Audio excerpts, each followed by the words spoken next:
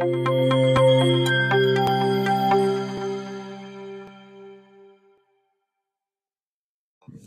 and welcome back. Today we have a question. Find the sum of the digits of the denominator in the simplest form. So it sounds really confusing when you just read it all together. So let's divide the question, okay?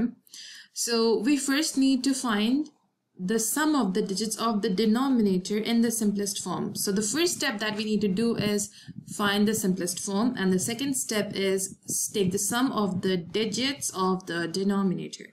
All right, let's first do the simplification. So the step one is simplify 112 over 528.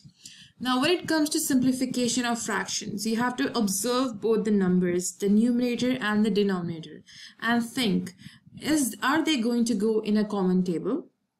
Do they have a common factor? Factor means, do they have a number, a table in which both of them can go? I have a hint here. They both end with even numbers, so they are definitely going to go with 2, right? So let me divide this by 2. They can be further simplified, but let me just divide by 2 for starters. So what is 112 divided by 2? It is 56.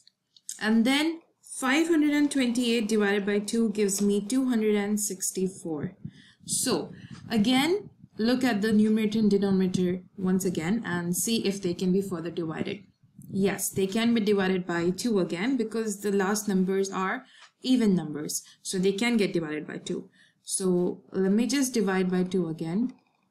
We're going to get 56 divided by 2 is 28, and 264 divided by 2 gives us 132. And again, they can be divided by 2. So let's divide further. We get 28 divided by 2 gives us 14, and 132 divided by 2 gives us 66. Now we have 14 and 66. Can they get divided even further? Yes, they can. Again, by which table? 2, because they still have even number at the end.